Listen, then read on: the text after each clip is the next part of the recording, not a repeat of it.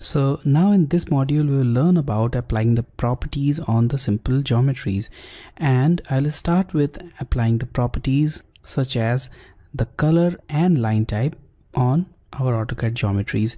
So here we have these two drawings, and actually both of them are same drawings, but in the first case we have properties applied on some of the objects, and in this case we have a simple drawing without any properties. So here I'll start with the color property first. So in this case, let's look at this part of the geometry, and here you can see that for all of these line objects the color has been assigned as yellow. Also there are some other different colors, but here I'll first start with applying the yellow color on this part of the geometry. Now in order to apply the properties, there are two different ways. Either you can directly apply the property on the object, or you can apply the property on the layer, and you can put those objects on the layer. We will learn about layer in upcoming modules, but in this module we will only stick with the direct application of properties on the objects. So now we need to apply the yellow color on the similar objects of this geometry. So I'll first select all of the geometries on which we need to apply the property, which is the color. So I'll select them just like this. Here we have it. Now we have made the selection. Now after selecting the objects, go to this properties panel, and from here select this drop down, which is the color drop down. Now here you will see lots of different colors, and you can select the appropriate color from this color box. Now if this color box is not sufficient, if you want even more colors, then you can select this more colors option.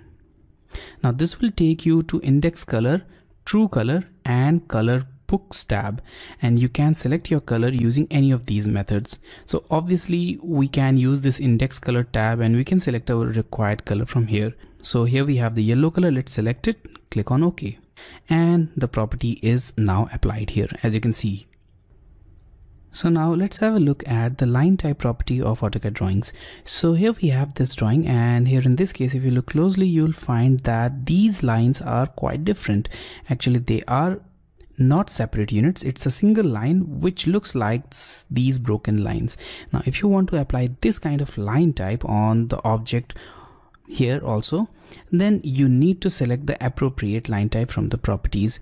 Now this is the line type which we'll use here, and you can see this line type in this line type drop down. So let's click on this line type drop down, and here you'll see this hidden line type. In your case, you will not find all of these line types in your list. In your list, you may have by block, continuous, by layer. So these will be the three line types: the by layer, by block, and continuous, that will be available in your list. The rest of the line types need to be loaded. And for applying the current line type here, I will also load the line type. So let's go to other and click on this load option. Now here we have a complete list of line type, and you can select the appropriate line type whichever you want from this list. So I'll select this ISO-line type. Now click on OK, and now the ISO-line type is also added in our list.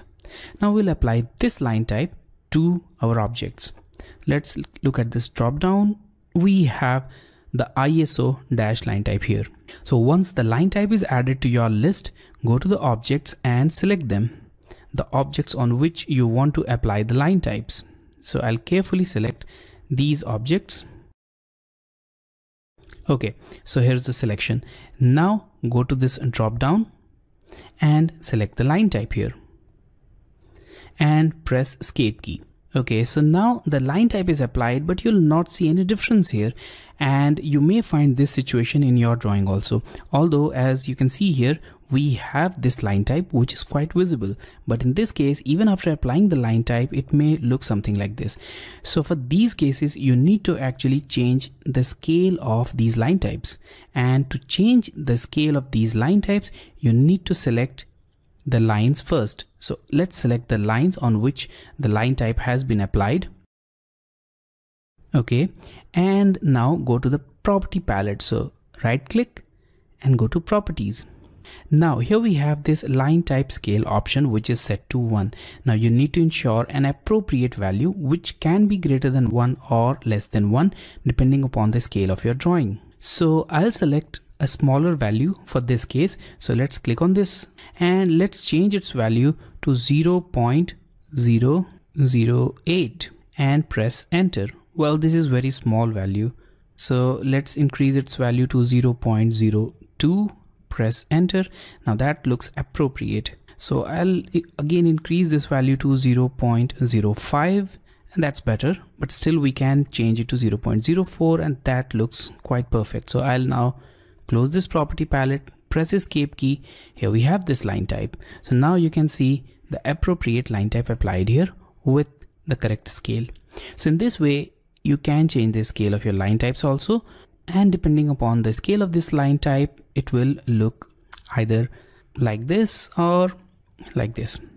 So this was all about adding colors and a line type with appropriate scale to the AutoCAD drawings. In the previous video, I've told you about changing the color and line type of an object in AutoCAD. In this video, I will tell you about changing the line weight and transparency. Here, let's look at this drawing and you'll notice that in this drawing, we have this line with a different line weight. The width of this line is more than the width of its counterparts here. When you'll compare it, you'll simply see the difference. Now, let's look at this part of the drawing here. Here we have the simple drawings. Now, in order to change the line weight of this part of the drawing, you need to apply the line weight property. And in this case, a line weight of 0.3 has been applied. Now, to change the line weight, go to this properties panel and select this line weight drop down. Here you will see different line weights starting from 0.00 mm. Obviously that will be the default line weight. And if you want to see the default line weight, simply go to this line weight settings and check it. So here we have the default line weight of 0.25 mm. So that's the default line weight which is currently applied to all of these objects. Now let's click on OK. Let's go to this drop down, and now if you want to even thicken the lines, you can select the respective options, or if you want to increase the thickness, you can select 0.3, 0.35 and all of these line weights. So in this case, we have a line weight of 0.30 applied on this line, and we'll select the same line weight for this part. So let's now select the geometries on which you need to apply the line weight. So carefully select these lines. Now the lines are selected. Let's go to the drop down and select the 0.3 line weight. Now press escape key. So here we have this line weight. Now in this case, you can simply see the line weight here, but in most of the cases, the line weight will not be visible even after applying the line weight. And in order to make it visible, you need to ensure that this line weight status bar option is activated. So in this case, we have this LW display active. Now you may or may not find this LW display or line weight display option on the status bar. And if this option is not available on the status bar, then go to this customization and select this line weight. So make sure that a check mark is visible along this line weight option. Now, once the line weight display is here, click on it to activate it, and then you'll be able to see the line weights. Now let's go to the original drawing and let's look at this part. Here we have transparency applied to this part of the geometry. Now if you compare it with this part of the geometry, you'll notice that this one is quite bright with 0% transparency, and here a transparency of nearly 70% has been applied. So that's why the object look a little bit dim than these objects. Now in order to apply the transparency, again you need to go to the properties. So in this case, I'll first select the objects. So here we have it. These objects are selected. Let's select these two lines as well. And let's make the selection here also. So now the objects are selected. Let's go to this properties panel, expand it. And here we have the transparency option. Now you can increase this transparency here simply by entering the value. And this value ranges from 0 to 90. So 90 is the maximum transparency that you can apply. So let's type a transparency value of 70 and press tab key. So here we have it. Now you can apply the transparency in this way, or you can also move this slider in order to apply the transparency, and in this case I'll obviously keep the transparency value to 70. So let's type 70 and press tab or enter key.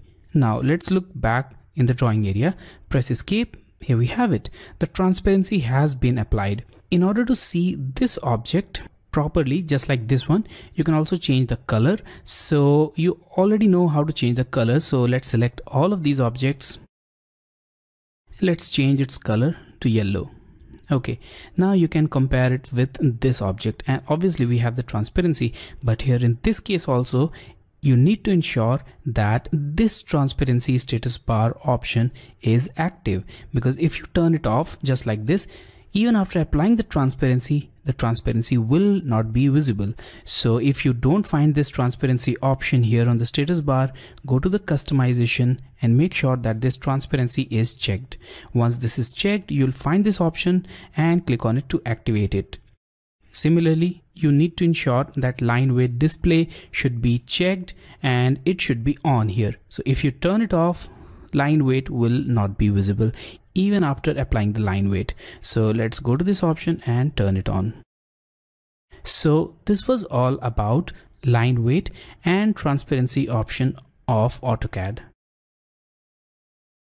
So far we have applied different properties in our AutoCAD drawing, and in order to check the properties which are applied on the objects, you can take help of property palette.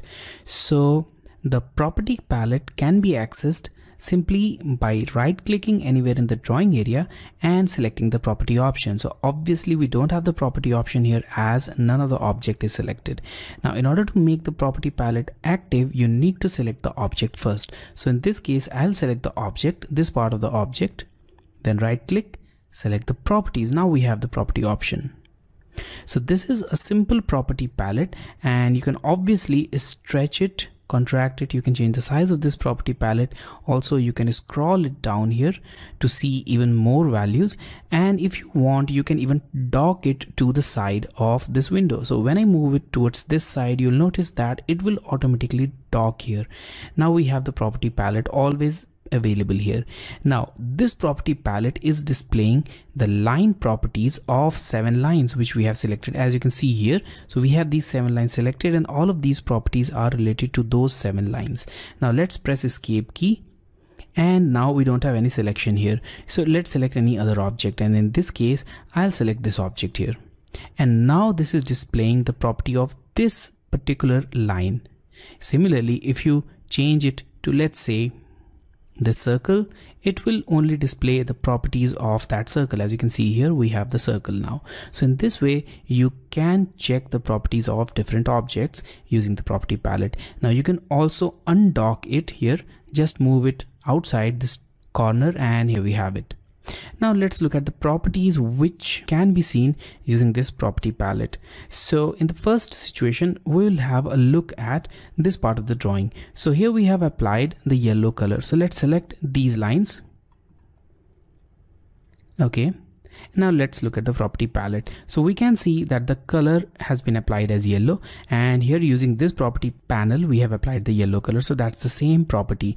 Now if you want to change the property from here, you can do that directly. So let's click on this, and there will be a drop down menu just like this, and you can see the same drop down menu here also. So when you click on it, you have the same drop down menu. Now we have an option of more colors here, select color, and we have the select color window which was also available here. Now from here let's change this color to green, click on OK, and you can see the change here. The green color has been applied. So you can change the properties of any of these objects directly using the property palette and also using the properties panel. Now let's press Ctrl Z to get back to the original properties. Now we have also changed the properties of these lines. So here we have this line, and we have changed the line type of this line. So let's select this line, and now here on this line type option you'll see this AutoCAD line type. So let's click on this drop down, and now you can again change the line type if you want from this list. But in this list obviously only those line types will be shown which are loaded in the drawing. So if you want to load any other line type, click on this other and you can load it. Also, we have the line type scale of 0.04, which we have already seen. You can obviously change this value if you want according to your requirement. We also have some other properties, for example, the layer, which we will look in a moment. So you can change the layer of this line from this drop down, and there are also other options, for example, the layer panel from where you can change it, and we'll obviously look at this in the upcoming modules. Now let's look at one more option here. So let's press escape key, and here we have the line weight. We have applied the line weight, selected, and now we have the line weight option, which is 0.3. Obviously you can change this value also. So let's change it to some other line weight, and we have it here. So this line weight is now changed. You can compare it with the remaining line weights. So we not only have these many properties, we also have some additional properties here. So let's now change it once again back to 0.3 line weight. So I'll scroll it upwards, change its value to 0.3.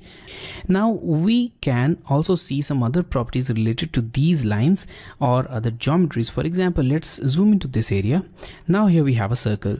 Let's select it. We have all the properties now which are related to the circle. Now let's scroll it down. And now let's look at the geometry panel here. Now in this geometry panel, we have some very important information here.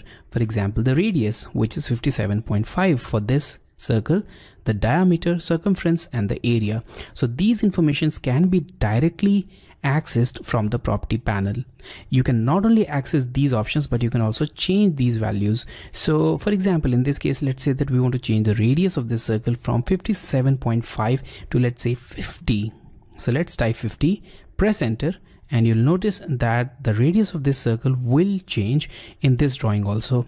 Similarly, if you change the value here, the new property or the new value will be updated directly here in the property panel. And also when you change the radius, the diameter and all the related values will get updated automatically. So let's press escape key and press Ctrl Z. Now this is one way of accessing the properties of any object. There is also one more method of accessing the properties, and you can do that by list command. So here also I'll select the same circle. Now let's assume that we want to find its properties. You can simply select the object, go to this properties panel, select the list option, and here we have it. Almost all of the properties which are quite important, for example, the radius, circumference, and area. And you can see these properties. Obviously you cannot change these properties from this list, but you can take a reference of these values when required. You can also match properties of one object from your drawing to the other object. For example, in this case, we have this transparency applied on this part of the geometry. Let's assume that we want to apply the transparency, same color, and all the other properties on other part of the geometry. And in this case, we will apply it on these lines. So for that, you need to use the match properties command, and the shortcut for match properties is MA. So simply type MA, which is short for match attributes or match property, you can say. Now press enter. Now select the source object, which is this one obviously. Now select the destination object and click on the destination object, and the properties will get applied on those objects. Simply go on and click on those objects and the properties will be applied just like this. Press enter when you want to exit the command.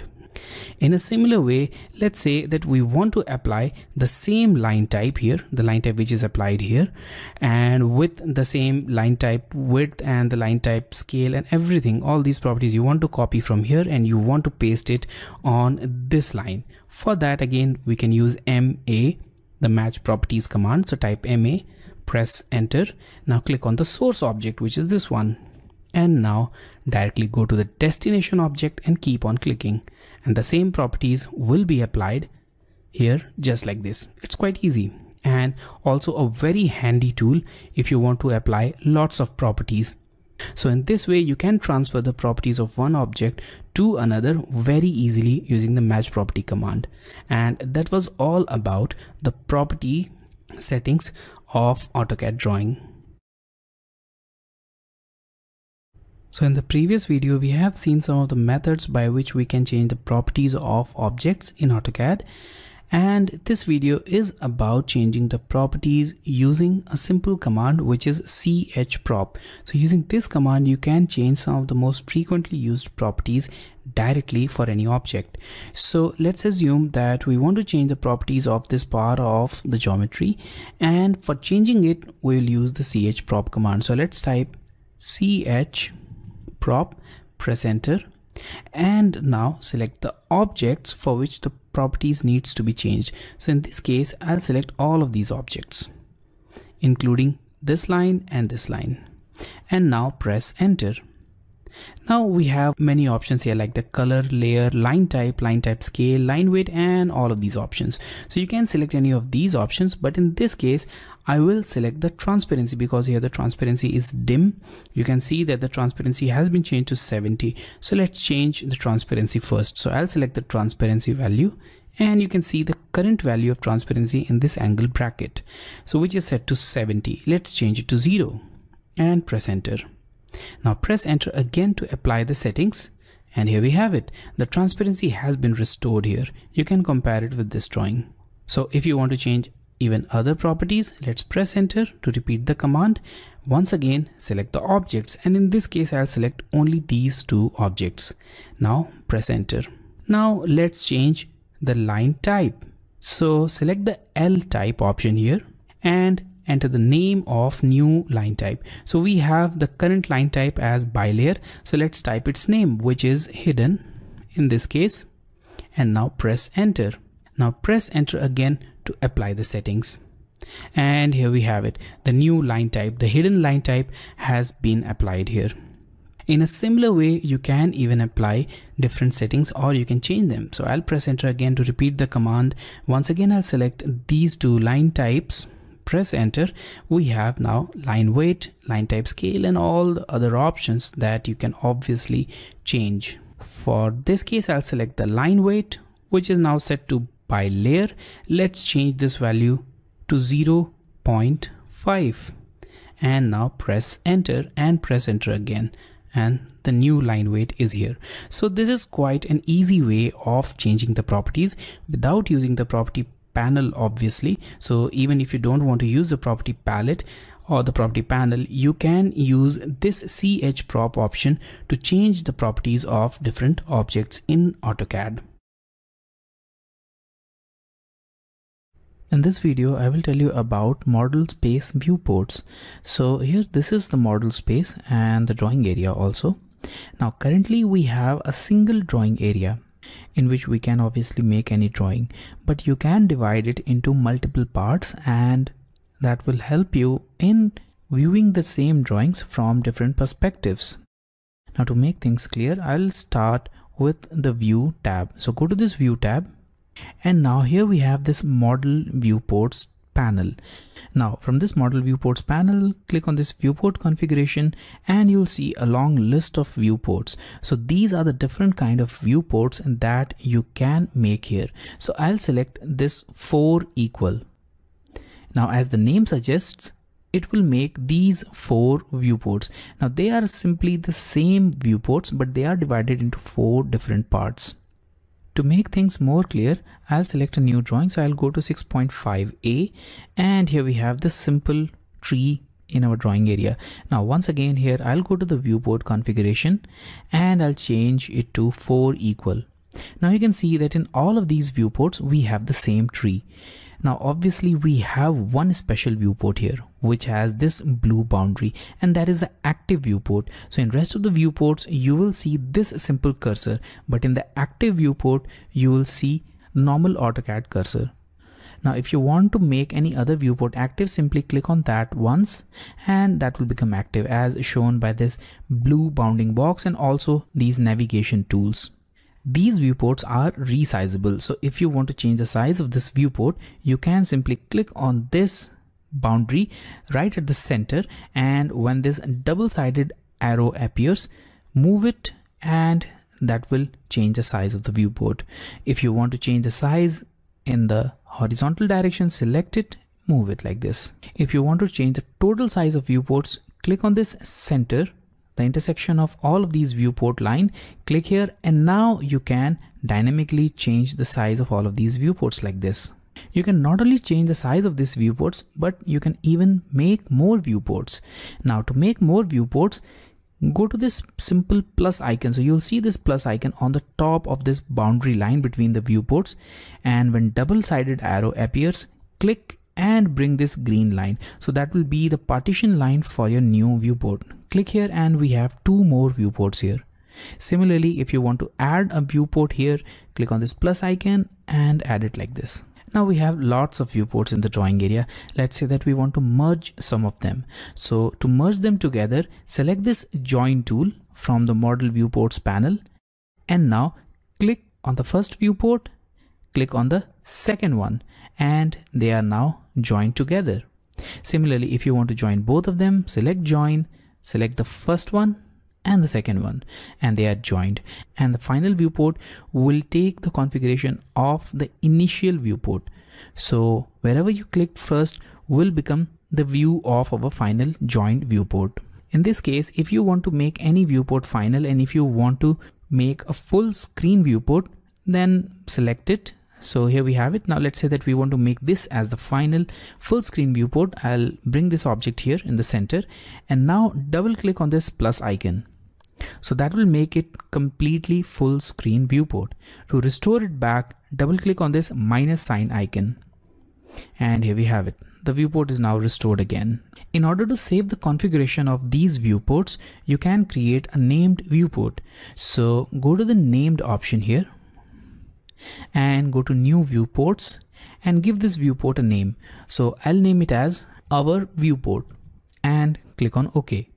So now this condition or this configuration of viewport is now saved. In order to restore the viewports, you can click on this restore, and here we have it, the normal default viewport. And if you want to go back to the same viewport, obviously you need to go to this named option, and from this named viewports, select our viewport, click on OK, and here we have it. The viewport is now restored. This model space viewport is especially helpful for 3D drawings where you want to view the same 3D drawing from different perspectives. So to explain that, I'll select this tab. Here we have a 3D drawing, the 3D USB plug. Now let's say that we want to view it from different angles. For that, I'll go to this corner and I'll simply double click on this viewport controls, the minus sign. And now we have the same drawing but from different angles. So we have the front view, the left view, and obviously the isometric view, and you can even change this view to top view or whatever view you want.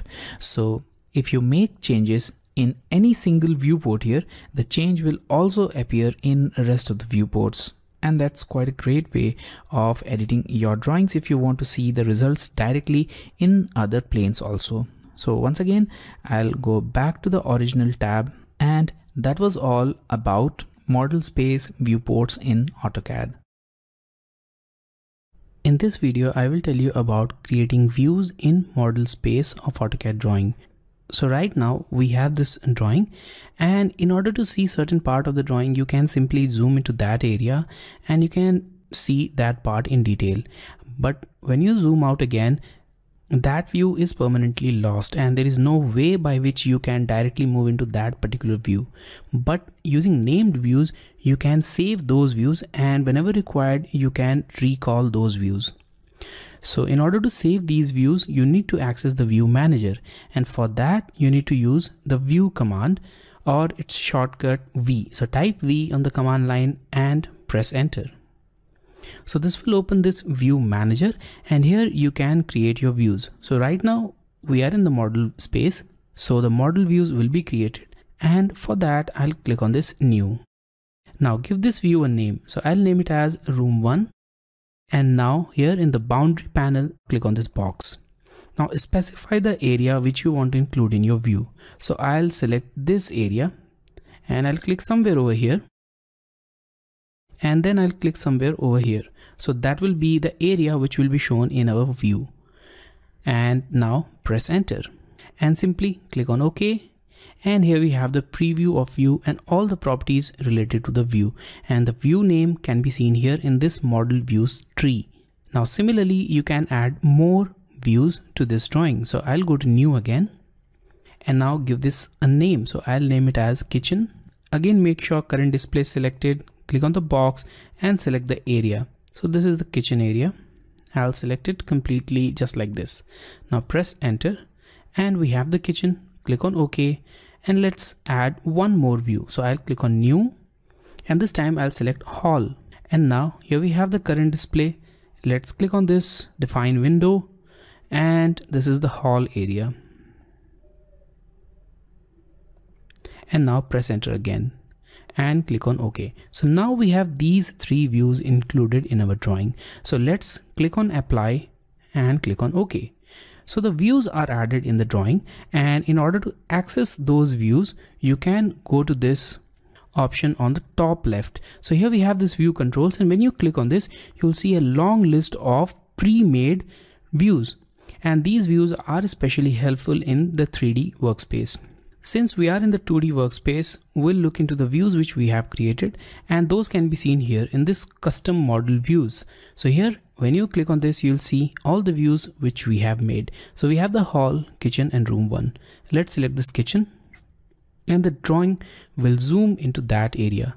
Similarly, you can click on this view, change it to something else. For example, room 1, it will shift there. And in this way, you can add as many views as you want in your drawing. You can not only add these views, but you can also modify the existing views. For example, let's say that we want to modify this hall view. So I'll go to the hall view first. And now currently you can see that this part of the hall is selected. Let's say that we want to include this hatched area also in the hall. So for that, I'll select the view command. So I'll type V, press enter. Now select the hall. And now here select edit boundaries. And now once again create a new boundary for this view. So I'll click here and I'll drag it up to this point. Now press enter and click on OK. Now let's zoom out and go to the view. So I'll click on hall and here we have it. Now the hatched area is also included in our view. So in this way you can create different views and you can access them whenever required. Okay, so once again, it's the question time, and here is our question. You need to make a rectangle with 7 by 3 unit as the dimension, and this unit can be anything. It can be inches, mm, or whatever unit your drawing is in.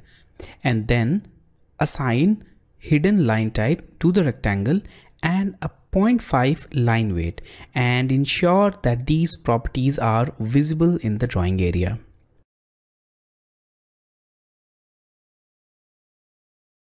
So here we have this drawing, and I'll start with the rectangle. So I'll go to rectangle tool, click at a point. Now I'll type add on the command line and then 7,3 and press enter. So there we have it, the rectangle. Now we need to assign hidden line type, and to assign it, we need to first add it in the list. So when I go to properties and I click on the drop down, you'll notice that we don't have the hidden line type. So we need to add it here, and to add it, I'll select other.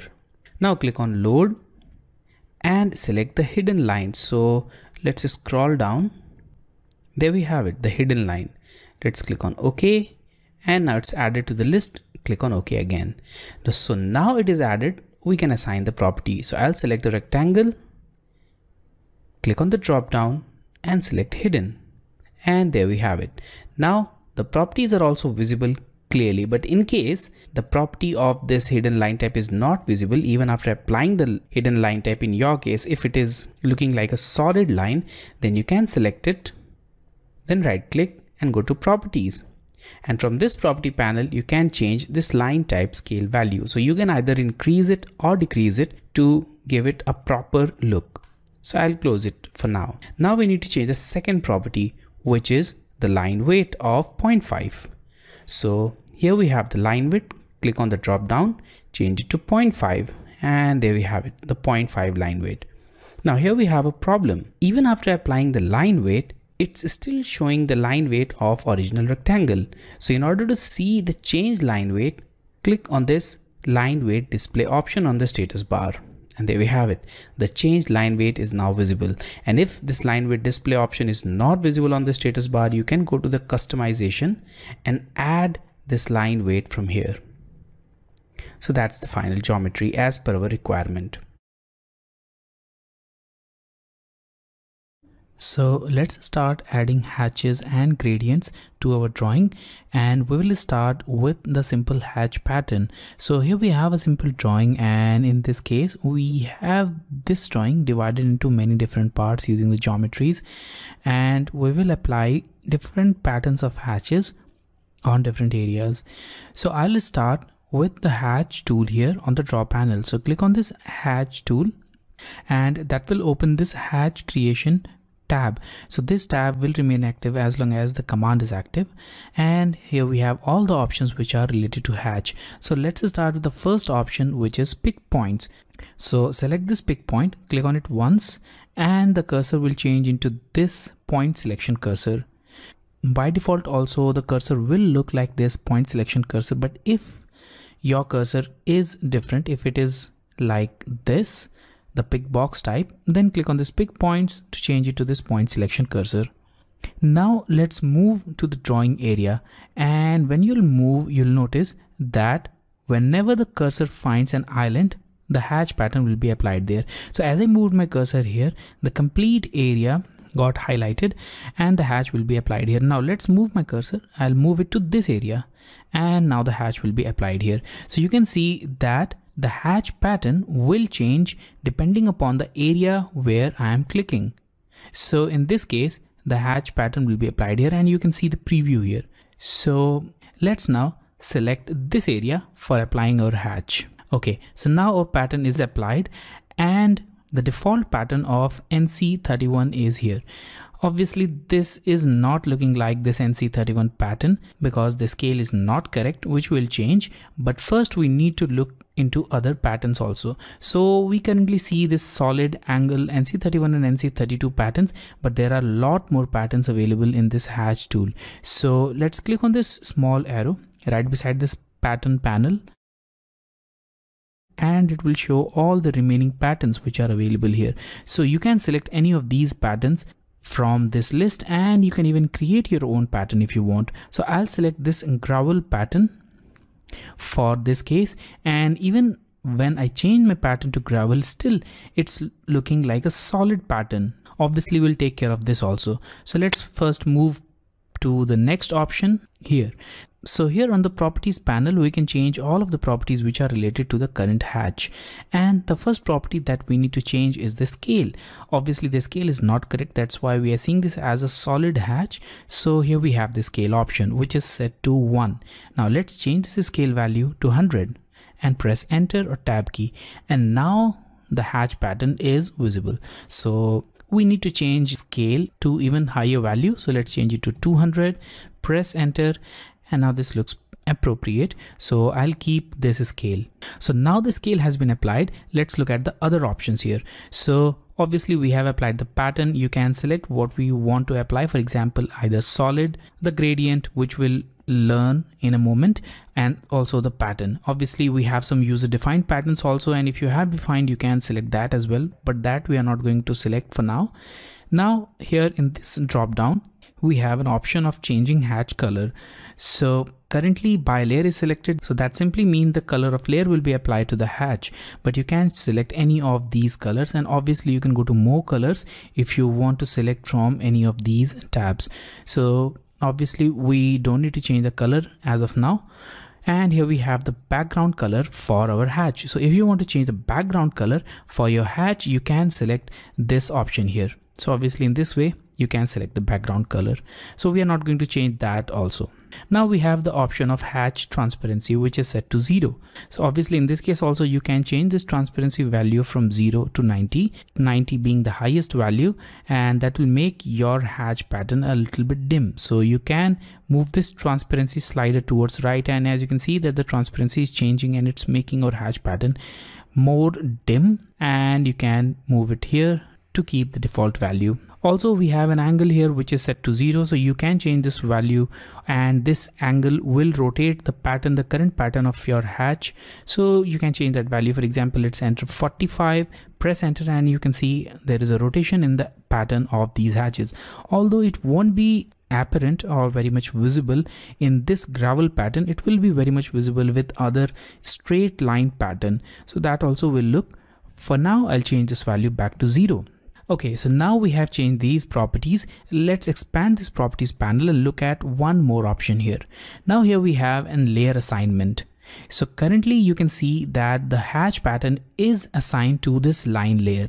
So if you want to assign it to any other layer, you can select it from here. For example, I'll select this hatch layer, which is already made for these hatches. So now only these hatch patterns will be assigned on that hatch layer, and obviously we'll learn about layer in the next module. So once these settings are done, simply click on close hatch creation. And here we have our final hatch. Now that's not the only way of making hatches, and there are also other ways of making it. So I'll simply select this hatch pattern and I'll delete it. Now let's go to this hatch tool again. And once again, we'll select some areas. So first I'll select this area, and then I'll select this area, this one, and this one.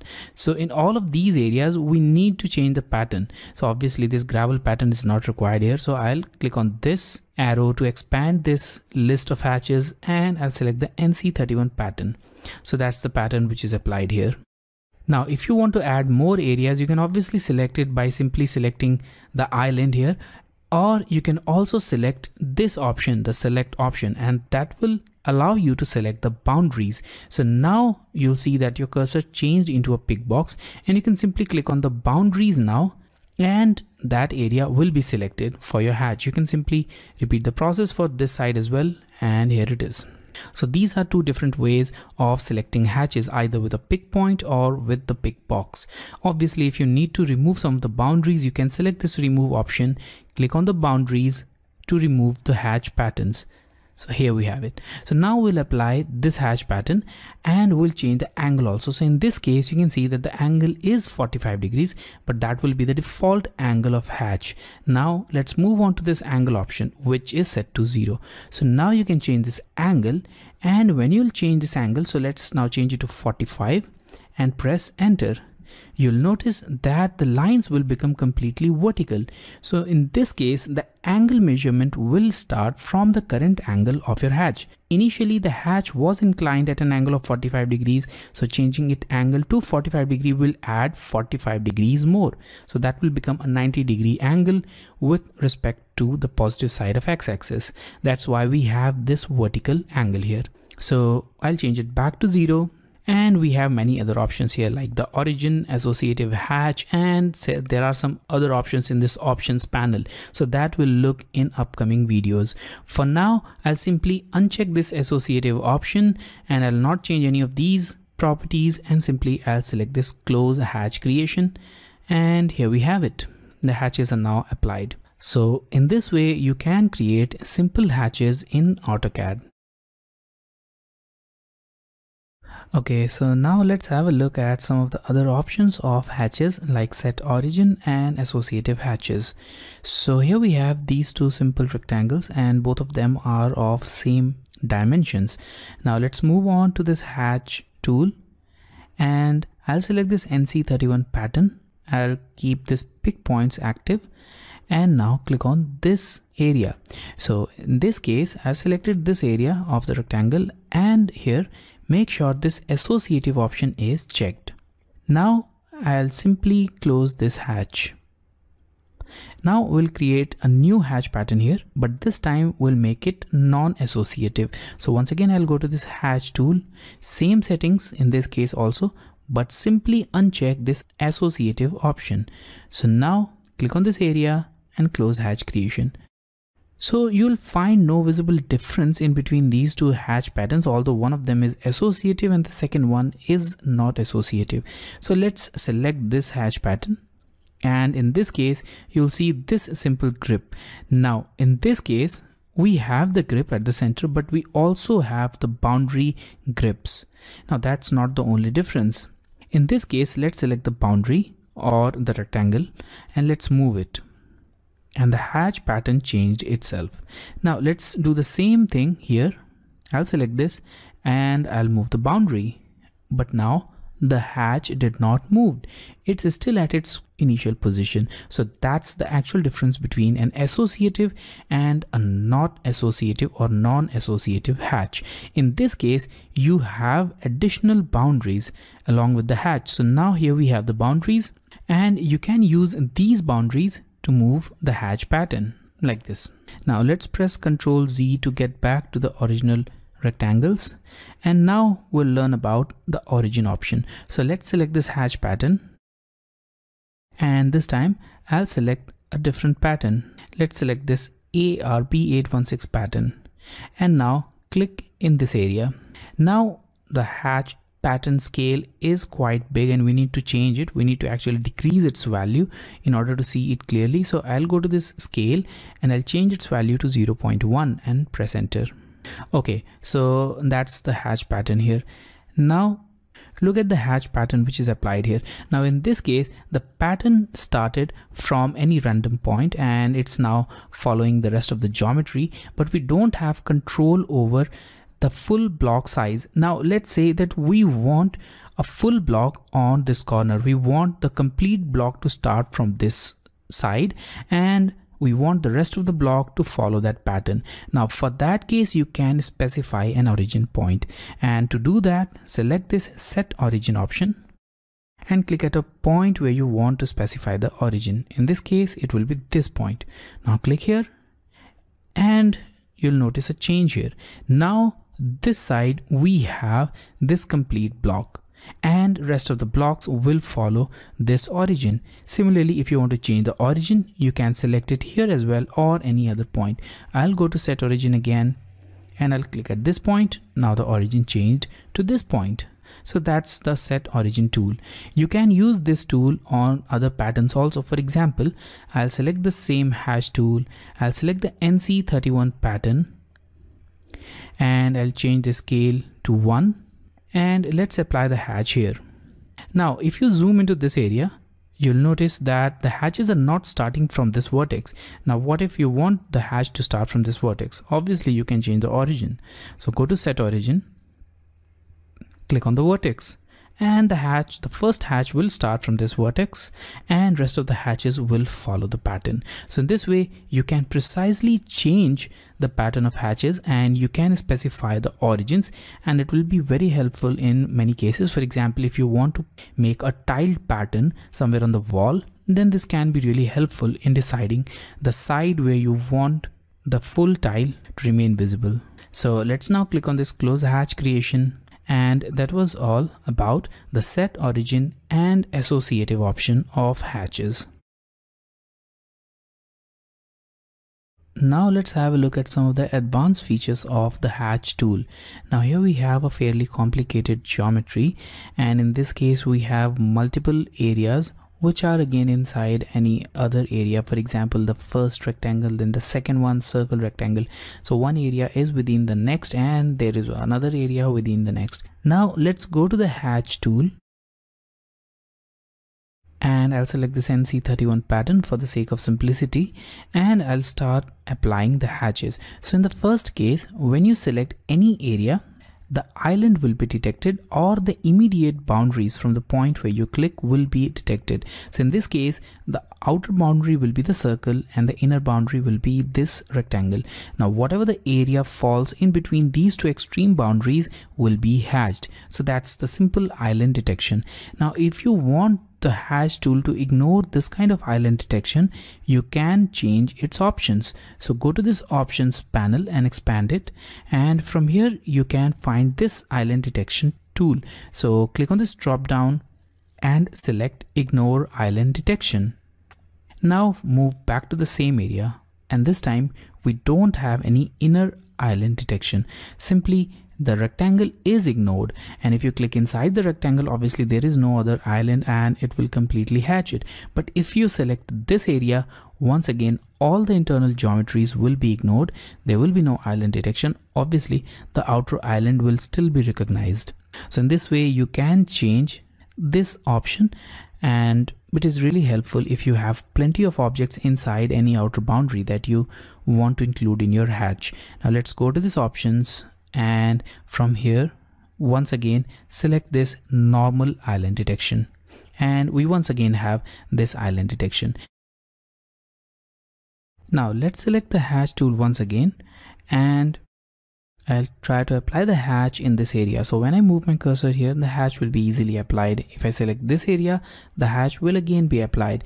But when I move my cursor to this area, the hatch will not be applied, and there is a very simple reason for that. Here we have a small gap. So currently the closed boundaries are not found, and that's why the hatches are not applied. But if you try to apply the hatch in this area, there will be a warning message, and this simply states that a closed boundary is not determined. But that simply does not mean that you cannot apply any hatch pattern in this area. You can still apply the hatches in this area using the gap tolerance. So I'll close this hatch creation, and I'll remove both of these hatches, and now I'll once again select this hatch pattern. Now I'll click in this area, and obviously you'll find this error message. Now we need to change some values in order to apply the hatch here. Now go to this options panel, expand it, and here you'll see this gap tolerance option. So you need to increase the gap tolerance, and the gap tolerance value should be approximately larger than the value of gap here. So whatever the gap is here, the value of gap tolerance should be greater than that. So I'll simply type DI to find out the gap here, and the gap here is 4.70 units. So let's add a value of 5 in gap tolerance. So select the hatch pattern, expand this panel, and add a gap tolerance of 5 and press enter. Now let's go to this area again and click here, and now we have this message box, which is different from the message box which we saw earlier. And here we have this continue hatching this area option. So select it, and the hatch will be applied here, and that's only because of gap tolerance. Now click on close hatch creation, and here we have it. The hatch is applied even when there is an open area. So now let's erase it, and let's look at other options. So once again, I'll select the hatch pattern, and now I'll select multiple areas to create our hatches. So I'll select these 3 areas, and now I'll close the hatch creation. Now in this case, when you click on any of these hatches, you'll find that all of these hatches are selected because I've selected all of these areas in a single run to make this hatch, and that's why they are treated as a single unit. Now you can make them as separate hatches by making the hatches one by one. So you can make this hatch, then exit the command, then make this hatch pattern and exit the command and repeat the process for the last one. Or you can also select a different approach. So I'll first erase this hatch pattern, and now once again I'll go to the hatch tool, select the first area, the second one, and the third area. Now here expand this options, and here we have a create separate hatches option. So click on this create separate hatches. So that will ensure that these hatches will be treated as separate entities. And now click on close hatch creation. Now select any of these, and they are completely separate from one another. There is also a draw order for hatches. So I'll erase this complete hatch pattern, and now once again I'll select the hatch, and I'll select any area. So let's select this area first. Now in this case, we have a boundary and also we have an hatch. We don't know whether the hatch is overlapping the boundary or it's other way around. So in order to check that, again expand the options panel, and here you will find the option. So currently the hatches are behind the boundary. As you can see here, it's sent behind the boundary option, which is now selected.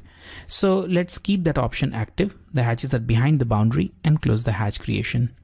Let's go to the hatch again, and this time change the option, and let's change it to bring in front of the boundary, and apply the hatch here and close it. Okay, so in this case the hatch is above the boundary, here behind the boundary. Let's see the difference. Let's move on to the boundaries here, and in this case you will be able to select the boundaries because the hatches are behind the boundary. Now in this case, when you move to the boundary, the hatch will be selected, and that's quite evident because the hatch is overlapping the boundary. So that's the subtle difference between these two hatch patterns. You can also change the draw order of hatches, and to make it clear, I'll once again create a new hatch pattern. So select this hatch, click on this area to apply the hatch pattern, and I'll change the color of this hatch to red. And now here we have these options.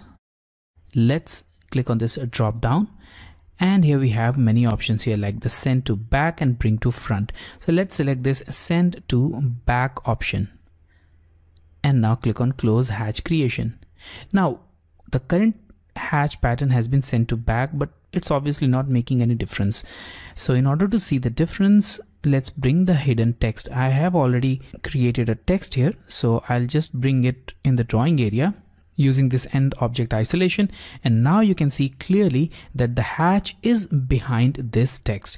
Now what if you want to bring this hatch above the text? For that you can modify this hatch. Select the hatch, once again go to the options, and from here bring it to front. So let's select this bring to front and close the hatch, and now you can see that this hatch is clearly overlapping the text. So that's the difference between the different draw orders. So in the previous case it was behind the text, and now it's above the text. So you can select any of these options.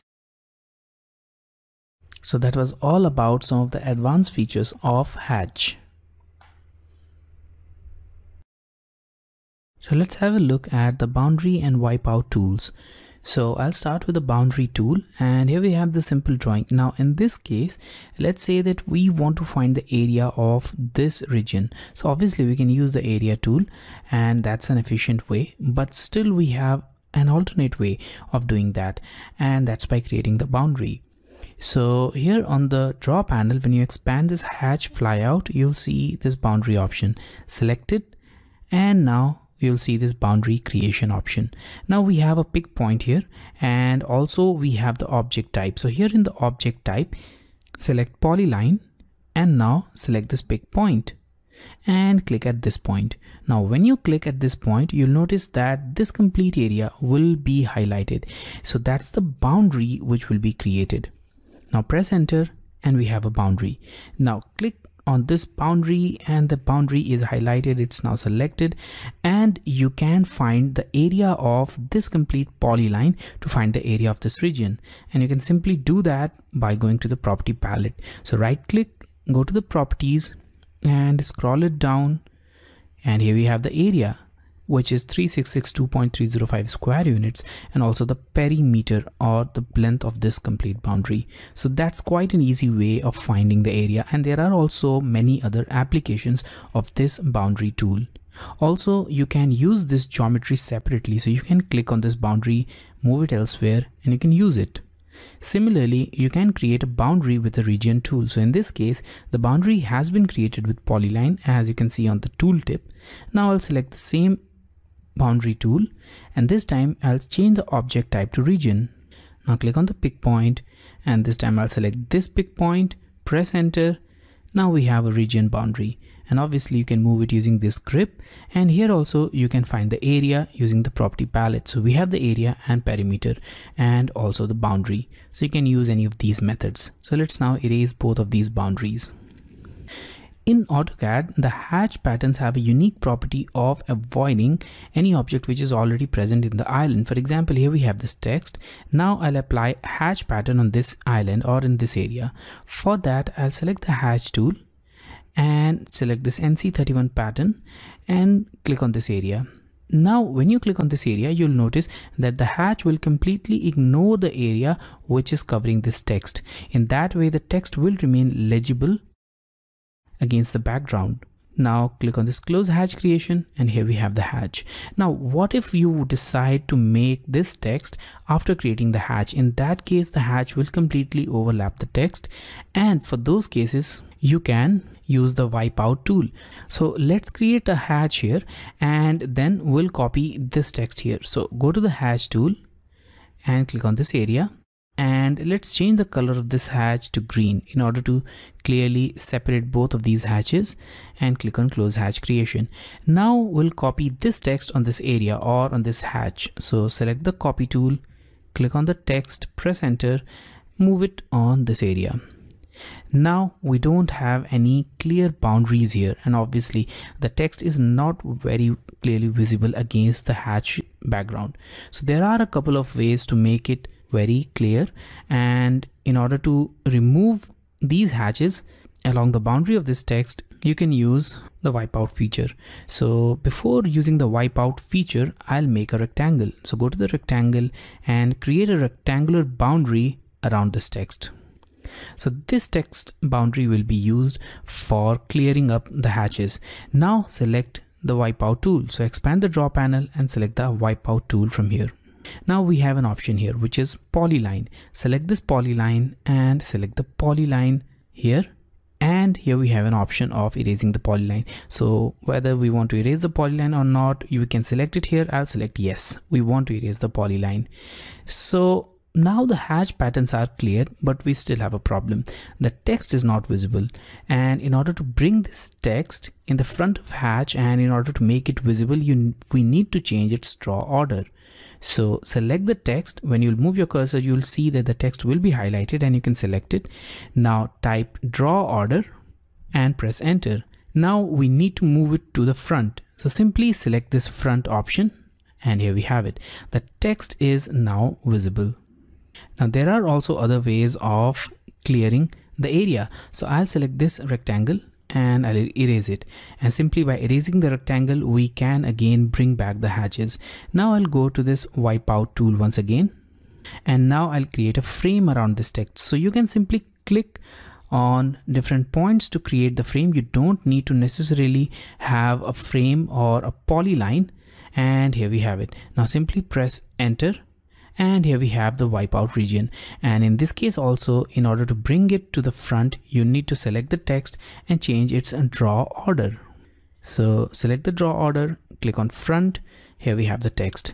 Now the frame is visible in these cases. Now if you want to hide these frames also from the drawing area, you can use wipeout frame system variable.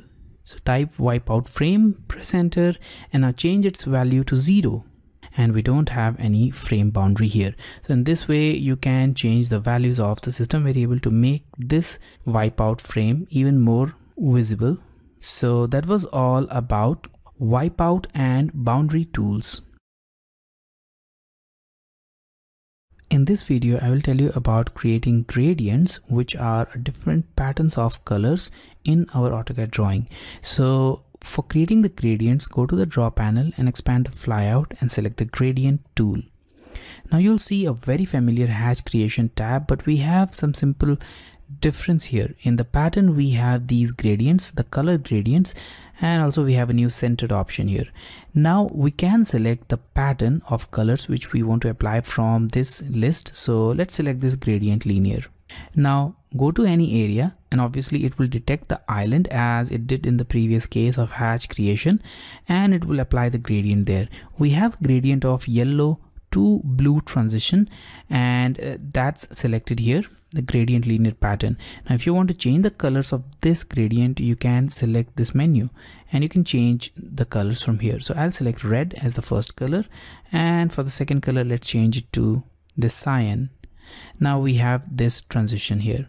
If you want to apply the gradient in more than one area, then you can also select multiple islands here. And to exit this, simply click on close hatch creation. Now let's go to the gradient tool again, and this time I'll select this circular area. Now in this semicircular area we have this linear gradient, but I'll change it to this centered.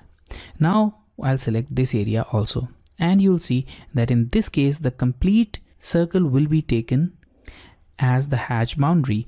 Now the gradient is applied here, and also we have a centrally aligned highlighted area. If you want to change that, if you want to change the highlighted area, you can simply uncheck the centered option, and that will make this highlighted area off-centric, just like this. Now in this case, if you want the hatch to apply on this complete circle, then make sure that this create separate hatches is unchecked. So currently the create separate hatches is checked, so click on this to uncheck it, and now both of these hatches will be treated as a single region.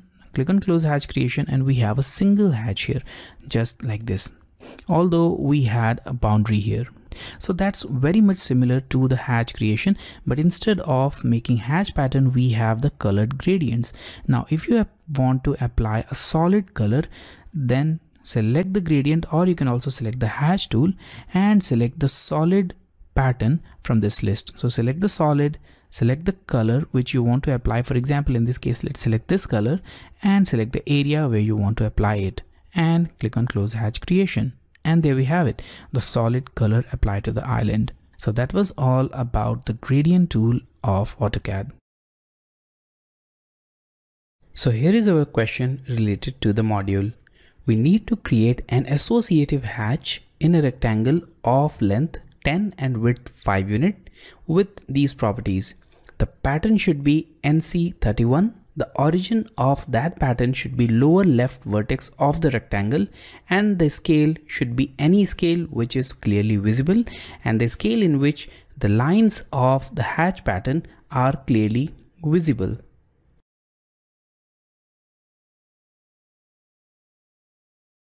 So here we have the drawing. Let's start with the rectangle tool. So I'll click on rectangle and click at a point. Now I'll type at and a length of 10 and a width of 5 unit and press enter. So there we have it. Now we need to add the pattern here. So for that, I'll go to this hatch tool and make sure this NC31 is selected.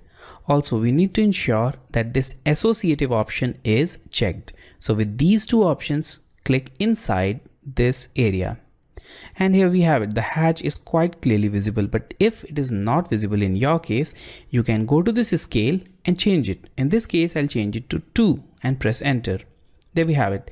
Now it's widely spaced, and now we need to change only one property here. We need to change the origin. So in this case, the origin should be lower left, which is this point. So let's zoom into this area. So here you can clearly see that the origin is not clearly specified and the line is starting from somewhere on this horizontal line. So we need to ensure that this line should start from this vertex. For that, I'll click on set origin and click on this vertex.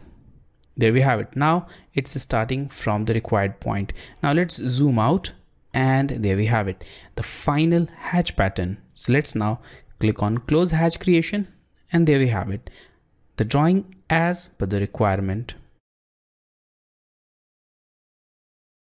So now let's start with the layers. So layers are simply the categories in which you can put your objects. For example, here we have this drawing with simple line, polyline, text, dimensioning, hatches, and many other things. Now let's say that we want to put different type of objects in different categories. Then for that condition, layers can be used. So using layers, you can put all of the dimensions on a separate layer. Similarly, you can put all of the text, geometries, and hatches on different layers. So that will help you in managing the drawing more efficiently. So right now we have all of our drawings on a single layer, which is layer 0, and that can be seen here. So we have this layer 0, and which is available in the drop down. Now click on this drop down and you'll see that we have this single layer which is 0, and also this def point layer which is automatically created whenever a dimension is added. So we'll learn about this def point layer later on. Now in order to add any layer, you need to go to the layer properties manager. So click on this layer properties manager and this palette will appear. Now you can expand this palette just like any other palette, and you can change its size. Here you'll see lots of different options which are related to this layer properties manager. If these options are not clearly visible, simply right click on any one of them and select maximize all columns. So that will make all of these options visible. So right now we are not interested in these options, rather we are interested in adding more layers. So currently we have this 0 layer, and you can see this checkbox along the 0 layer that indicates that this layer is active, and all of the drawings which are made currently in this drawing area will be put on this 0 layer. Now we also have a new layer which is def point, and this is automatically added. In order to add a new layer, you need to click on this new layer icon. Now click on it and now give this layer a name. So by default it will be named as layer 1, layer 2, and so on. So I'll name it as dimensions. So I'll type dim for dimensions and click anywhere in this palette, and now click on this icon once again, and this time I'll add hatch as layer name. Click again and now click on it once again and add a new layer, text, and click anywhere else.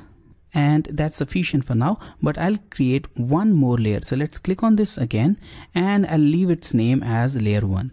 Now in this way we can add as many layers as we want in this list. There is no limit to that. And if you want to delete any of these layers, you can simply select that and click on this delete layer, and that layer will be deleted. There are certain restrictions and you cannot delete some of the layers, and to know that, I'll select this layer 0 and I'll click on this delete. Now this warning message will appear, and that will tell you about the layers which cannot be deleted. So in this case, layer 0 and def points cannot be deleted, and we were trying to delete layer 0. That's why it was not deleted. We also cannot delete the current layer. So currently active layer is layer 0. Obviously, if some other layer would have been active and if you try to delete that, that will also not be deleted. Also, if you have layers containing object, that won't be deleted, and also xref dependent layers. We'll learn about xrefs also later on in upcoming modules. So these are the layers that cannot be deleted. So let's close it, and let's now assign different objects from this drawing to these layers. So currently we have the 0 layer active, and with that I'll close it. Now let's say that we want to first assign all of the dimensions on dim layer. For that, select any one of the dimension and then right click and select this option, select similar. So that will select all of the dimensions which are present in this drawing. Now go to this drop down and select the dim layer, and all of these objects are now present on dim layer. So let's press escape key, and if you want to check that, simply click on any of these dimensions, and when you click that, you'll notice that here we have this dim layer visible. And if you uncheck, if you press escape key, you'll see the 0 layer which is currently active. Now in a similar way, we will assign hatch layer. So I'll select this hatch pattern and I'll go to the home tab and I'll assign it to the hatch layer. Also, we have one more hatch pattern here, so let's select it also, and let's again change this to hatch. Okay, now we have some text here, so let's select the text, then right click, select this option, select similar. So that will select all of the text in this drawing, and once again go to the drop down, select text. So now we have assigned some of the objects on different layers. So that was the introduction of layer. In the next video, I will tell you about changing properties of these layers.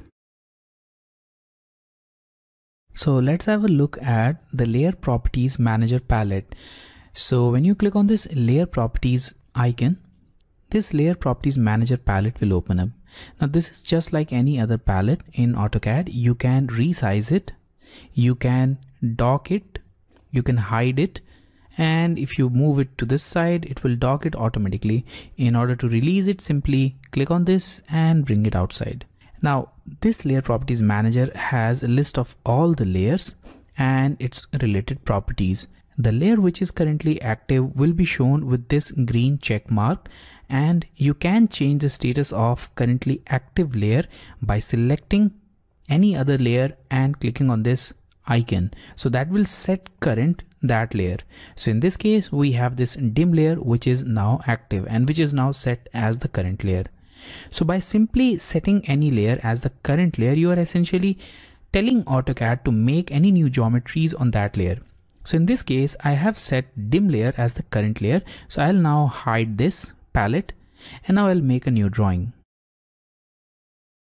And this drawing will be made on dim layer. So when you click on this object, you'll notice that we have this dim here.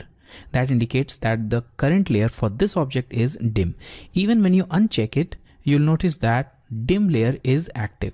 But if you select any other object, for example this object, the layer changes to 0, which was the active layer for this object. Similarly, if you select this text, it will change to the respective layer, which is text. So in order to make any of these layers active, you can activate that layer from this layer properties manager simply by selecting that layer and clicking on this set current option, or you can also make it active layer from this drop down menu. So click on this drop down and change it to something else. For example, this layer 0. Now we have 0 layer as active layer. Now I'll make a new geometry and it will be made on layer 0. When you click on it, layer 0 will be shown here. So let's now erase both of these geometries and let's expand this layer properties manager.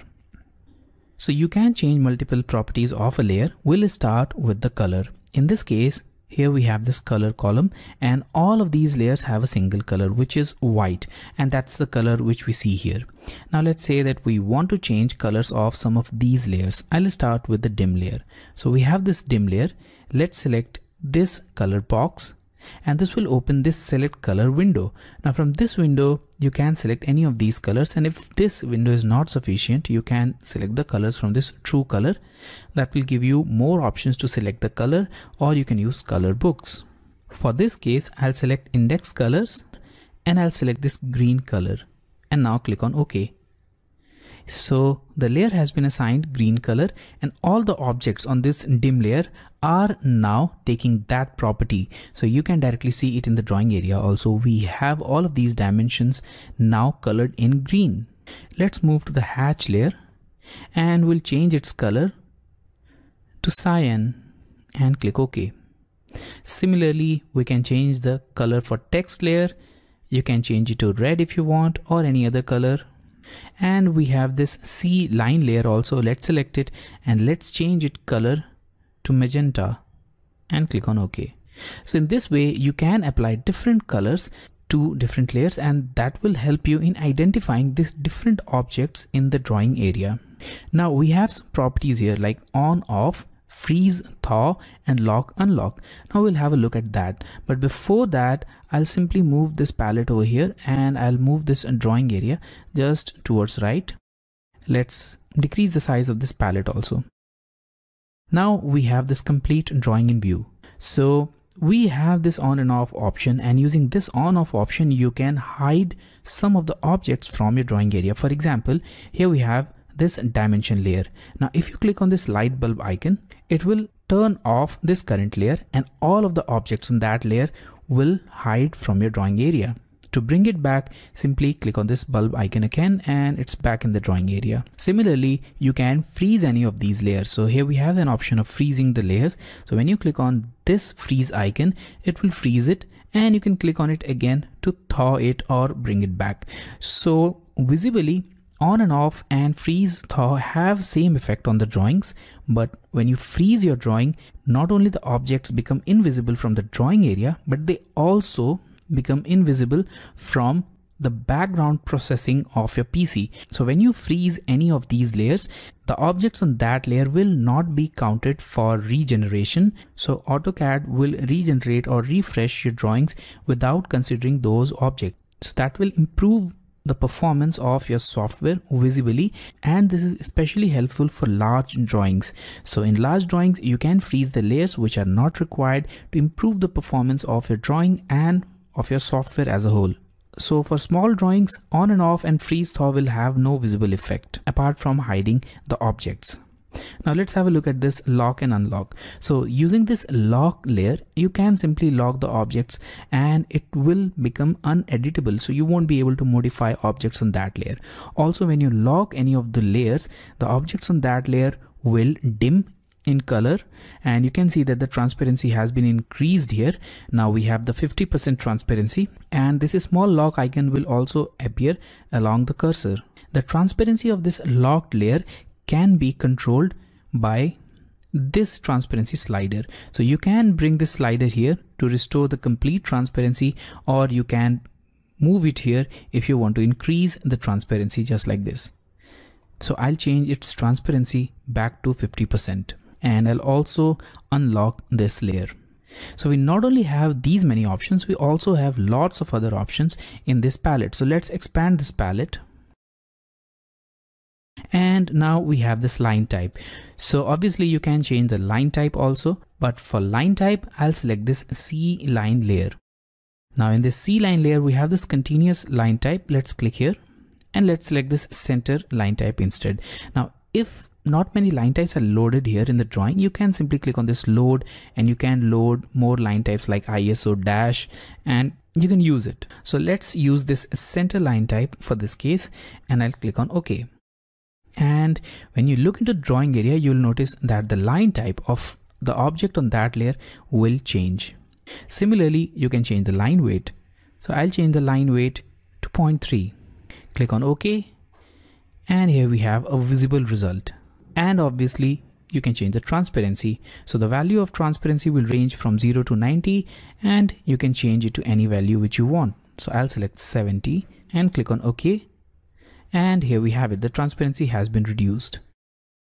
In case of line weight and transparency, you need to ensure that this line weight display and this transparency display status bar options are active in order to see its effect. So if you turn off this line weight display, obviously the line weight will not be visible. Similarly, if you turn off this transparency option, the transparency will not be visible. So make sure that these options are active.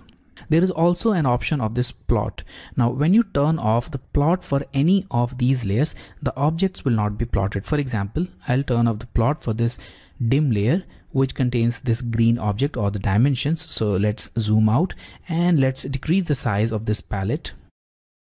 Now all of these dimensions will not appear when you plot your drawing, whether you print it on a paper or you take the output on a PDF file, it will not appear.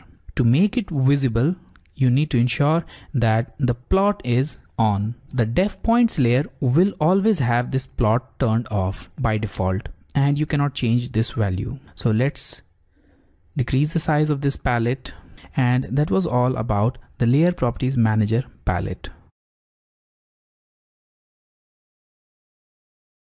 In this video, I will tell you about Layer States Manager and Layer Walk tools. So let's start with the Layer States Manager. So in this case, we have this drawing and most of the objects in this drawing are assigned on different layers. For example, the dim layer for the dimensions and the text layer for the text. Also hatch layer for these hatches. We also have a C line or the construction line layer for these construction lines. Now there may be situations when we want different states of layer in which the behavior of layer are quite different, and we may need to preserve that state. To make this clear, I'll make a couple of layer states. So expand this layers panel and click on this push pin. So that will keep this layers panel always open. Now here we have this Layer States Manager drop down. Now click on this drop down and you'll see this new layer state and also the manage layer states option.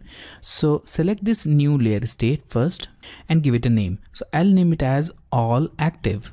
So that's simply the name of current state of layer. I'll click on OK, and now this state of layer is saved, in which all the layers are on, all the layers are not frozen, they are unlocked, and they have these conditions of these colors and all the other settings. So that's simply a layer state which is now saved as all active. Now let's make some changes in this state. So I'll click on this drop down and I'll turn off some of the layers. So I'll turn off the dim layer, and I'll also turn off this hatch layer. Now we have dim and hatch off, and let's save it as a new state. So I'll click on this drop down and I'll click on new layer state. So let's type dim dash hatch off.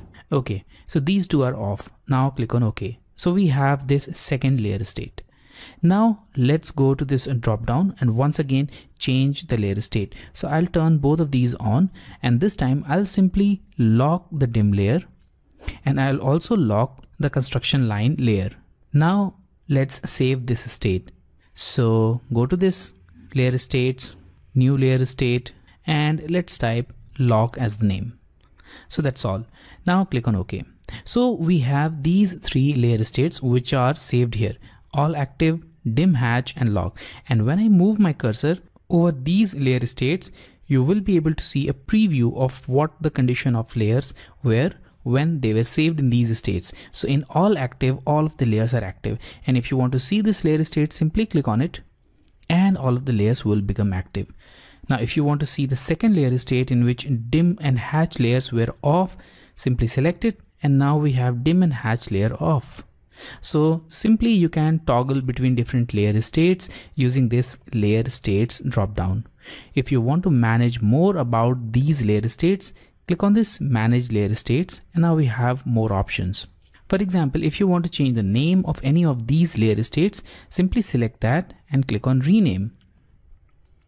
So I'll rename it as dim lock and click anywhere to change the name. So this has been changed. Now if you want to export this, you can also export it and you can also import them. The layer states file are saved with LAS extension, so you can obviously use them. So let's now close this and let's get back to the all active layer state. Now we also have another tool which is Layer Walk, which is helpful in managing a long list of layers. So the Layer Walk tool can be found here. So here we have this Layer Walk. You can also use its command equivalent Layer Walk. So let's select this Layer Walk tool. But before selecting that, I'll just move my drawing towards left and now click on this Layer Walk.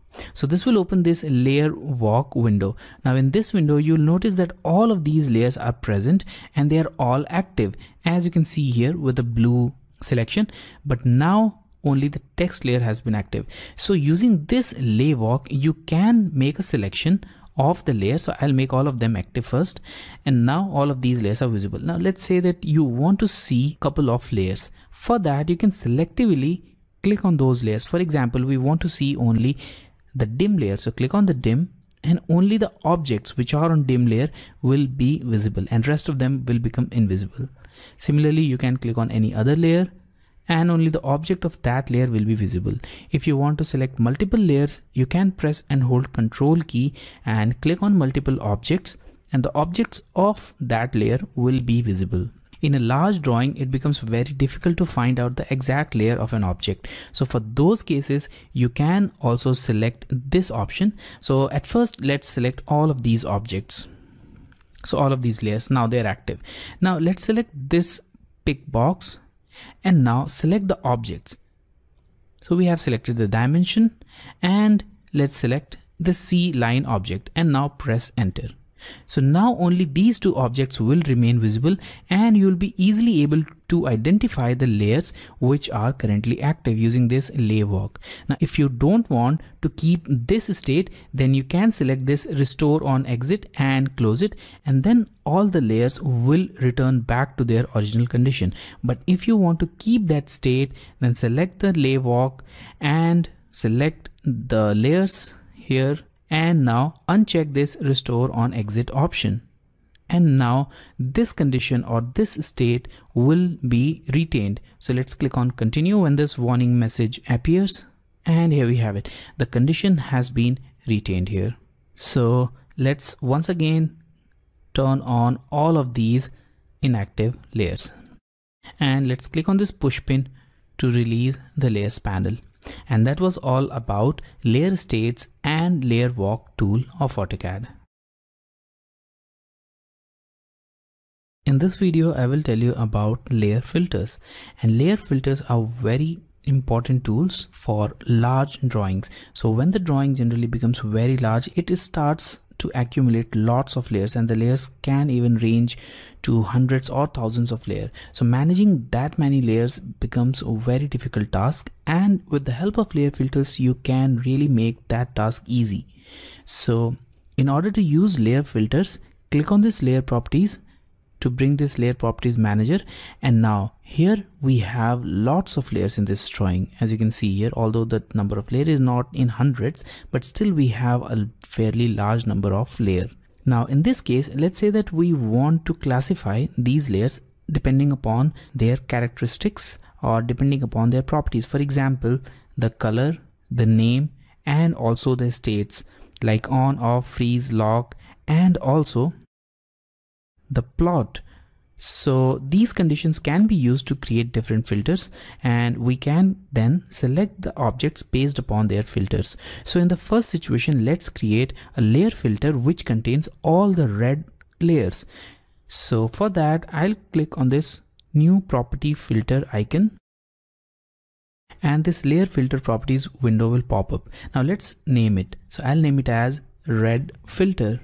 And now we are selecting the color filter. Red is a color, so I'll simply go to this color column. So now click on this color column and you'll see this box. Now click on this box and select the color which you want to include in your filter and click on OK. Now the color has been included and we have all the layers with a red color. Now they are sorted out. Let's click on OK, and here we have a new red filter. If you want to go to the complete list of layers, simply click on this all used layers and we have the complete list. Now let's change the states of these layers. Let's turn off some of these layers. And I'll also ensure that the layers which are off, among those, some of them should have their plot turned off. So I'll turn it off. I'll turn off plot for many more layers. Now, once again, let's go to this layer filter and let's name it as off no plot. And we want to create a filter with all the layers which are off and also with all the layers for which plotting is turned off. So I'll first go to this on and off option and now I'll select this off. So now we have all the layers. Now we also need to select the second condition, which is plot. So go to plot and select no plot. So now we have these many layers which fulfill both the criterias. So all these layers are off and also the plot for these layers is off. And click on OK. So we have this second filter. In a similar way, you can use as many criterias as possible to create different kind of layer property filters. You can not only create the layer property filter based upon their simple properties, but you can also create them using their names. So I'll click on this all unused layers and now let's have a look at the names of these layers. So the name of these layers are quite random. Let's say that we want to make a layer property filter that start with C. For that, I'll again click on this property filter and I'll give it a name. So I'll type C as the name and now click on this name field and now simply type C. So that will make a filter containing all the layers which start with C letter. And let's click on OK. So that's quite easy. But what if we want to create a filter which contains a set of alphabets somewhere in between the complete layer name? For example, we want all the layers in which the third letter is N. For that, I'll once again go to the property filter and I'll name it as N and now click on the name. And now you need to specify this property using wildcards. So we want third place to be occupied with N and all the remaining spaces can be occupied by any other letter. So for that, I'll select this question mark. So that will indicate that the first letter could be anything, the second letter could be anything, but the third letter should be N.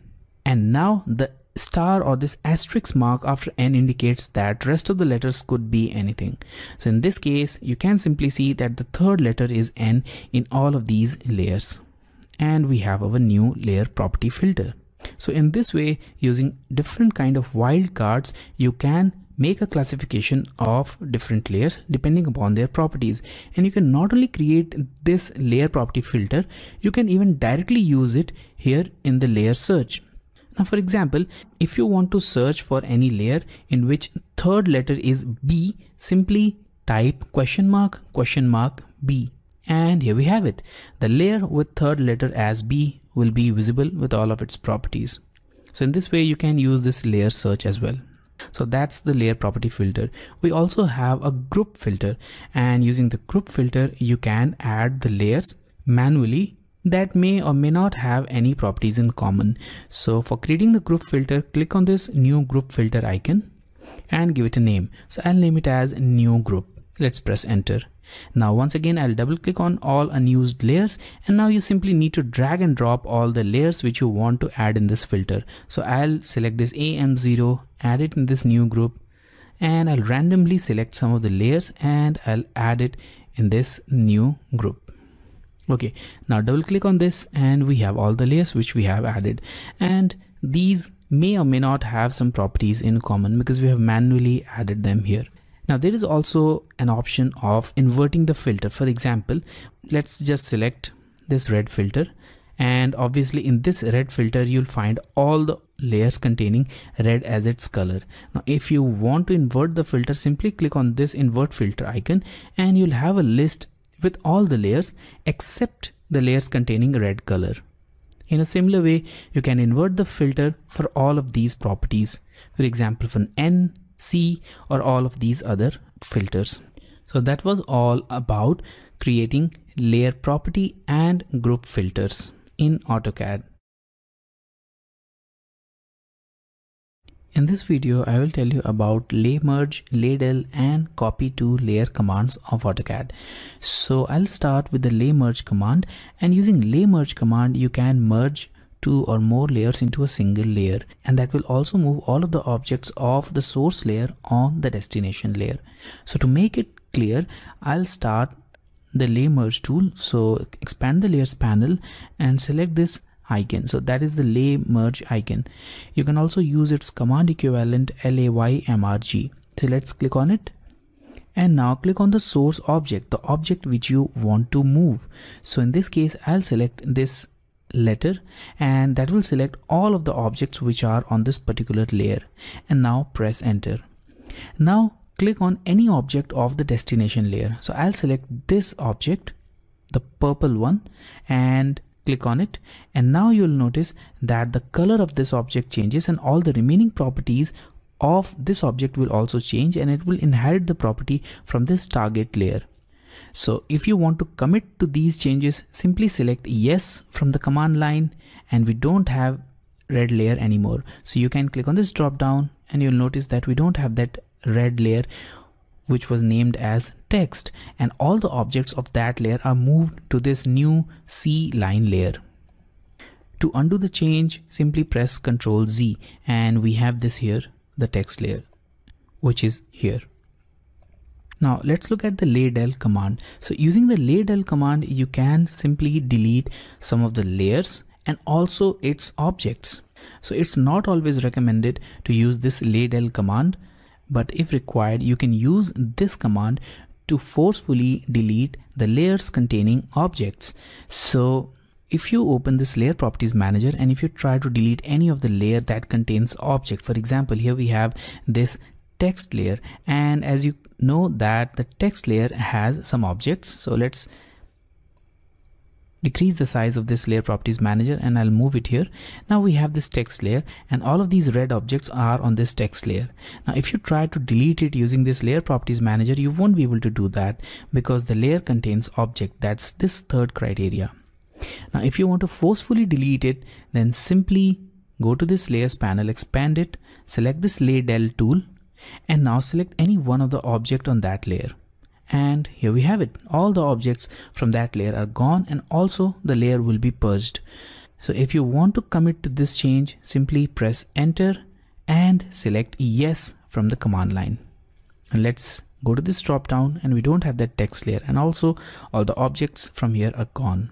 As I told you that there are some layers which are quite stubborn, for example def points, that cannot be deleted, but using this lay del tool you can also delete this def point layer, although it is not recommended. This is quite an important layer which is automatically created, and it stores all the definition points of the dimensions. So I recommend you not to delete these layers, but still if you want to delete some of the layers which are quite stubborn and you don't want them, then you can use lay del command. So I'll once again press Ctrl Z to bring that layer back. Now let's have a look at copy to layer tool. So if you want to copy any one of the object from one layer to different layer, then you can use this copy to layer tool. So for that, I'll expand this layers panel and select this copy to layer. Now click on the object that you want to copy. In this case, I'll select both of these arrows. So I'll select this arrow, and I'll also select this arrow. We want to copy this arrow, and now press enter. Now specify the destination layer, or the layer on which you want to put these arrows. So I'll select this C line layer object. Now it will prompt you to specify the base point. So you can specify the base point and move these objects somewhere else, and if you want to place it directly overlapping the first object, you can simply press enter, and we will have overlapping objects. So in this case, you may not find that overlapping object, but when you'll move your cursor, you will see this menu which indicates that we now have two objects. So you can select the original one and you can erase it. Now you can see that we have an overlapping object. Let's select this one also, and I'll erase it here. Similarly, I'll repeat the process from this side. So I'll select the polyline, I'll erase it, and I'll select this polyline and I'll erase it. Now here we have it. So the objects are now moved to a new layer, and they're also copied. Now if you don't want to do it in this way, if you want to make a copy of that, so you can do that also. So once again, I'll select this copy to layer option and I'll select both of these objects and press enter. Now select the destination layer and select the base point. In this case, I'll select this point as the base point, and now I'll specify another point somewhere over here, and here we have it. So now the copy of these layers will be made at the point which we have specified, and obviously these objects are on the new layer which we have assigned. So you can use this tool to create new copies of the object on different layer. So this was all about lay merge, lay del and copy to layer tools of AutoCAD. In this video, I will tell you about some of the tools which are available on the layers panel for quick access. So when you go to the layers panel, you'll find that we have some tools here, and you can use these tools to ease your task, and they are quite shortcuts which can be used directly without using the layer properties manager.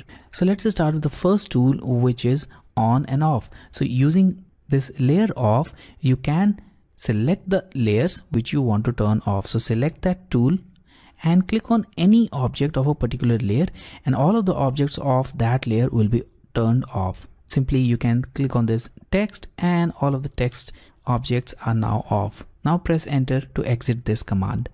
In order to bring it back, simply select turn all layers on or lay on tool here, and all the layers will be brought back to the drawing. If you want to isolate some of the layers selectively, then you can select the second option. So using this second tool, you can select objects, and all of the objects except your selection will be hidden. So in this case, I'll select this object and all of the objects of this layer, and also let's select this dimension. So all of the objects of layer 0 and the dimension will remain, and rest of the objects will be hidden. So let's press enter, and here we have it. So you only have the dimension and all the objects of layer 0, and rest of the objects are hidden. So you can use these tools for accessing some of the layer properties quickly and efficiently. Now if you want to bring all the objects back in the drawing area, simply click this icon, the unisolate icon, and here we have it. Similarly, you can freeze layers selectively. So select this freeze option, click on the object which you want to freeze, and the layer has been frozen. You can select layer 0 also, or any other layer to freeze them. Press enter, and now to bring them back, simply click on this thaw all layers option, and they're brought back to the drawing area. Similarly, we have this lock layer. Select this tool, click on the layer objects which you want to lock, and you need to press enter again if you want to lock more layers. So here we have it. To bring them back, you need to selectively select the tool and then click on the objects. So I'll select this object, and all of the objects of this layer are brought back. So I'll repeat this command and I'll click on this object, and again it's also unlocked.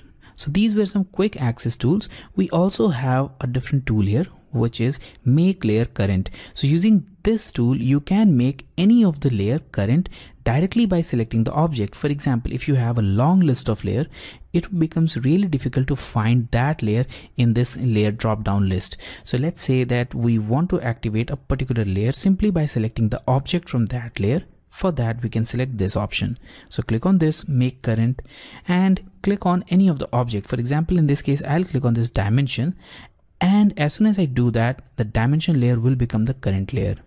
You can select it again, click on any other layer, for example text, and the text becomes current layer. Let's return back to layer 0 as the current layer. Now let's have a look at this last tool, which is this match layer tool. So using this tool, you can match the properties of one object on the destination layer. For example, in this case, we have this plan text. Let's say that we want to apply the properties of this layer on this plan text. For that, select it. Now select the text, press enter, and now select the destination layer. And here we have it. The properties of this destination layer are applied here. Similarly, you can do that for these arrows. So I'll select this lay match option, and I'll select all of these arrows. I'll select both of these arrows. Now press enter and select the destination layer. And here we have it. The properties of destination layer are applied here. You can repeat this process for these objects also. So once again, I'll select this lay match option, select all of these objects, press enter, and now apply it to this layer. And here we have it. So the properties of this layer are applied here. So not only the color, but also the line type, line weight, and all the other properties will also be applied on these layers. So this was all about some of the tools which are available on the layers panel.